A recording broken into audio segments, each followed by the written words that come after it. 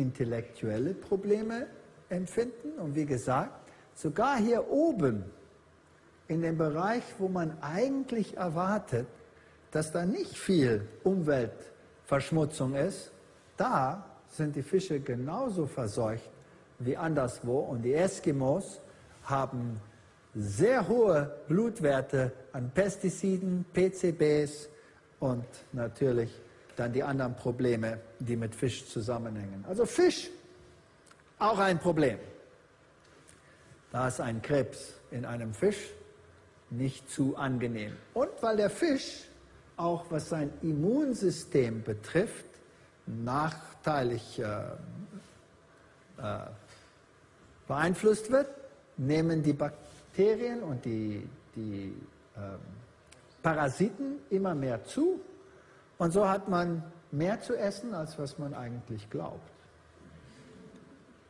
Naja, ich bin immer ein bisschen besorgt, wenn sie schon gebraten aus dem Meer rauskommen, sagt der eine hier zum anderen. Gut, wir haben also gesehen, Fisch ist nicht mehr, was es war. Ist auch ein Problem. Dann der Mythos von den Omega-Fetten, den wir nur von den Fischen bekommen sollen, der ist auch nicht wahr. Und wie steht es dann mit Prionerkrankheiten? Die haben wir ja jetzt gehabt in Europa, vor allem hier vor der 2000-Wende von 1992 bis zum Jahr 2000. Aber das Problem ist nicht gelöst. Wir wissen heutzutage, dass das Problem kommt von dem Tiermehl oder Tierfutter, das sie gebrauchen. Und darum hat Europa ja gesagt, weg damit, richtig? Ist nicht mehr erlaubt in Europa. Wann ist der letzte B-Ausbruch gewesen hier, sagen wir mal, in Deutschland? Irgendjemand weiß? Habt ihr Zeitung gelesen? In dieser Woche. In dieser Woche. Es wird jetzt untersucht. Denn jetzt gibt es BSE-Fälle in Deutschland von Tieren, die noch nie Tiermehl bekommen haben. Das ist interessant. Also das Problem ist nicht weg, wenn man es geglaubt hätte, dass es weg wäre. Also was ist eine Prionkrankheit? Ein Prion ist ein Eiweiß und das normale Prion, das ist ein kleines Eiweiß, das im Gehirn gegenwärtig ist und in Nerven. Das hat so eine Helixstruktur, also so wie eine Feder in einem Kugelschreiber, das so doppelt gefalten ist. Aber wenn es abnormal wird, dann verschwindet die Helixstruktur und dann sieht es so aus.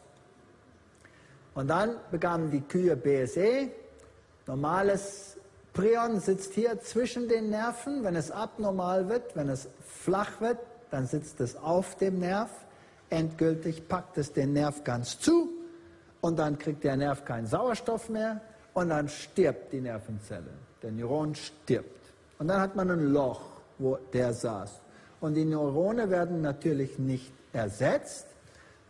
Die Dendrite und so weiter, die können ständig wachsen und sich ergänzen und erneuert werden. Aber der Neuron selber, wenn er weg ist, ist er weg. Dann ist da ein Loch.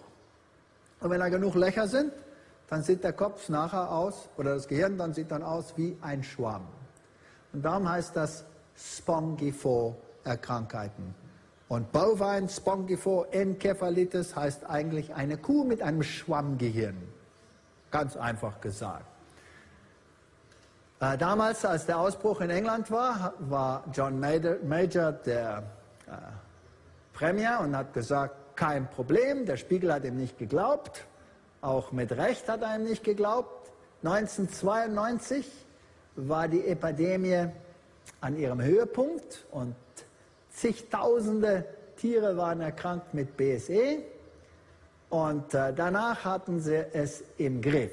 Aber was interessant ist, 1992 die Ausfuhr, Export von Fleisch nach dem restlichen Europa, wie ihr zum Beispiel, hat sich verdreifacht von 0,1 Millionen Tonnen bis auf 0,3 Millionen Tonnen, von 92 bis 95. Also dieses BSE-Fleisch wurde einfach nach Europa exportiert. Das ist nur Fleisch für Menschenkonsum. Dann natürlich auch das Tiermehl. Das wurde noch mehr exportiert und das ist nicht hier drauf, aber das geht wesentlich höher. Und das wurde in die ganze Welt exportiert. Man hat gesagt, das Problem ist nicht zu übertragen auf den Menschen oder auf eine andere Art. Es ist einzig für die Art. Aber dann in 1994 starben die Katzen.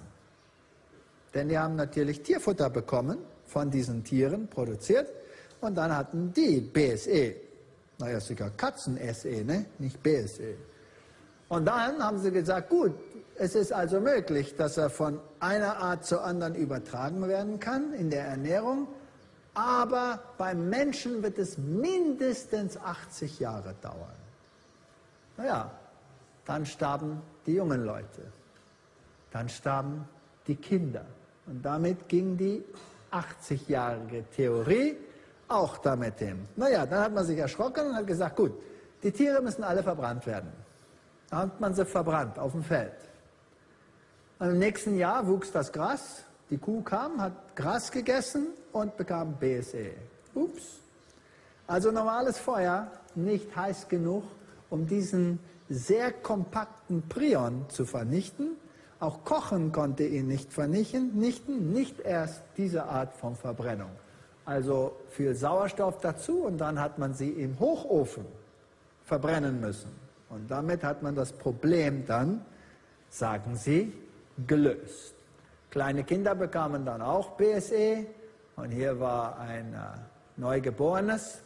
Dann haben die Leutchen gesagt, gut, Prions sind im Gehirn und im zentralen Nervensystem, also Fleisch hat wenig Prione, weniger als 10 pro Gramm, wogegen Gehirn sehr viel hat, bis zu 1 Milliarde pro Gramm. Und Darm und Knochenmark hat bis zu 1 Million pro Gramm. Also logisch, was sollte man nur essen? Nur das Fleisch. Also hat man in der Welt gesagt, gut, wir dürfen kein T-Bone Steak mehr essen. Kennt ihr T-Bone Steak? T-Bone ist, wo es so durch den Rücken durchgeht. Und dann hat man an der einen Seite das Sirloin und das an der anderen Seite das Filet. So, das war ein T-Bone, aber da ging der Schnitt durch den Knochen. Und wenn der Schnitt durch den Knochen geht, naja, dann hat man die Möglichkeit, um 1 Million Prions zu verbreiten. Also haben sie gesagt, Fleisch darf nur noch getrennt gegessen werden. Aber natürlich hat man die Tiere erst durchgesägt, vor dem man das Fleisch getrennt hat. Man hat nicht den ganzen Ochsen geschickt, sondern einen halben Ochsen immer nur. Und das war dann auch problematisch, denn dann geht es da durch. Und das nächste Problem ist auch, die Leutchen haben immer noch Wurst gegessen. Also haben sie das Fleisch gemahlen, aber wo haben sie die Wurst rein? In den Darm. Und dann hat man auch ein Problem. Also das hat nicht das Problem gelöst. Und so ist BSE dann verbreitet worden in die ganze Welt. Heutzutage ist es in den Vereinigten Staaten. Ich war jetzt gerade in Alaska und da hatten sie gerade einen Ausbruch BSE wieder in Kanada. Das war so vor 4 Wochen. Ausbruch in Kanada, jetzt diese Woche BSE in Deutschland, ohne dass die Tiere dieses Tiermehl bekamen. Also darf es weitergehen? Ja, es hat sich dramatisch verbreitet. Es ist weniger als vorher. Jetzt können wir schauen mal ein paar andere interessante Viren und Erkrankungen. Außer die BSE-Krise haben wir auch Tuberkulose. Das ist natürlich eine Bakterienerkrankung, aber diese werden auch resistent. Und Tuberkulose ist heutzutage wieder fast so ein Problem wie damals. Und natürlich, das finden wir in der Milch.